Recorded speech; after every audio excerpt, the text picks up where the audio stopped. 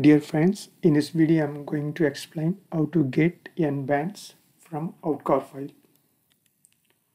This is the system I used to calculate the number of bands. This is the OutCar file from single point calculations.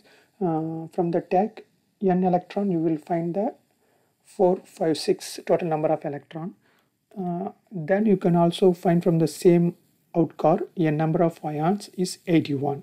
So these two numbers are very important to calculate the number of bands of the system. Okay. Now we can calculate the number of bands. So number of electron is 456 divided by 2. Then you will get the 228.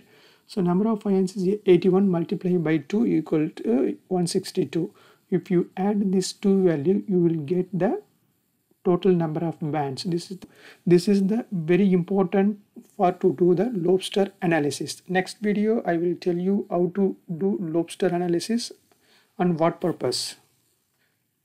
Thank you for watching my video. Thank you for watching. Please like and subscribe my channel and share also your friend. Thank you for watching.